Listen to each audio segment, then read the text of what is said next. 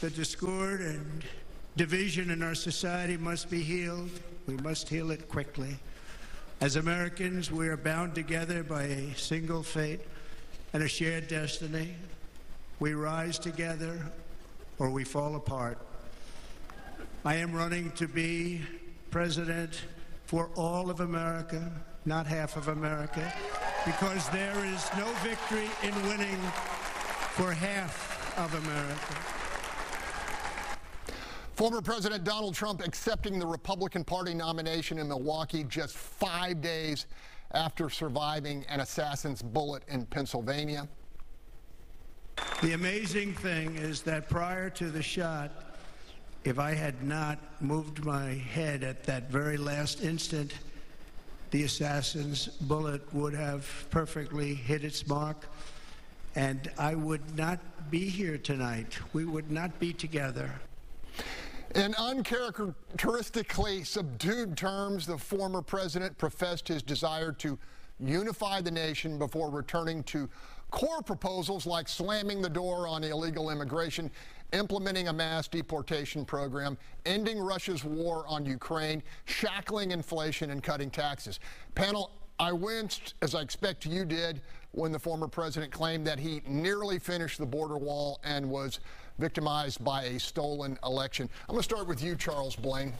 Yeah, just generally speaking, I mean, I think we saw a different Trump definitely after the assassination attempt, and I think that anybody who goes through something like that is going to come out different, and I think you saw some of that in the speech. But I do want to take a second to talk about J.D. Vance, because I thought his speech was interesting for two reasons, well, for a number of reasons, but two reasons that stood out in particular was something we saw that Republicans don't often do, and I think it's because he's a millennial and what he's going through with a young family, and talked about affordability and the need for people to be able to buy homes and the cost of rent. I think that was something incredibly important that resonates with a lot of folks. And I think the other thing he talked about was the cost of addiction. I mean, he had his mother stand up and referenced her challenges with addiction and how people are hollowing out in the Rust Belt because of overdoses, which is something that, you know, from New Jersey, my friends text me all the time about people who've done that. And so I think those two things really resonated, and we saw that because this is a new generation of leadership that's coming in. Holly, 30 seconds. Yeah, I thought the president's, or former president's speech in the beginning was very good, and it appealed to those independent voters that he really needs to win this election. A lot of people predicted after the assassination attempt that, you know, it was in the books that he would win, certainly, but a lot can happen over the next 3 months, and the Republicans should not take those votes for granted. They still have a tough slog, and, you know, anything can happen, and we still don't know necessarily who the Democrats' nominee will be. Bill and I had a conversation about near-death experiences and whether they can create a sense of epiphany. I mean, I thought that the tone he took in the first part was extremely effective. Thoughts? Yeah, if he'd have stopped there, it'd been great. So yeah, Trump obviously suffers from a narcissistic, condition, and narcissists have a hard time empathizing.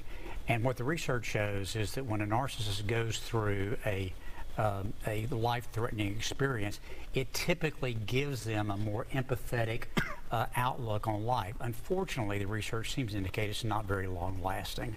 But I think you're going to see at least some change in him as a result of that. Yeah, I almost got attacked by a pit bull during the hurricane, and I thought I was playing with house money all week. I was very grateful. Paul, your thoughts about the president's acceptance speech? Yeah. I'm not sure how much people are going to pay attention to something. We're not talking about a person who doesn't have a record as a sitting president for 4 years. So the question has to be, do voters believe what he said during a speech that was 90 minutes, or are they going to think back to the 4 years and the policies that they created? And I think most people are pretty much dug in right now. There's going to be, what, 100,000, 200,000 votes over 7 states that are going to decide that election. That's really where the question lies. All right, Sue, I'm going to ask you, when you have a side-by-side comparison, if you're Joe Biden, what do you say, hey, this is what I brought to the table compared to what he brought to the table, you think? Well, I mean, there's a comparison, and look, acceptance speeches don't win elections. People will forget that, other than it was long going on. I think it is going to be interesting to see what happens with the Democrats and with Biden, and if indeed he will be the nominee and what plays out there. And until we find out what happens there, it's really hard to say what happens moving forward. Holly, thoughts on J.D. Vance real quick? Oh, very interesting, and I agree with what Charles said. It's, you know, a broad appeal, especially to people who are struggling with affordability. I think that some of the policy positions Vance is presenting for the Republican Party are interesting. They're different from the past. There's more of a pro-union embracement and some different monetary policy that indicates there's a shift going on within the party.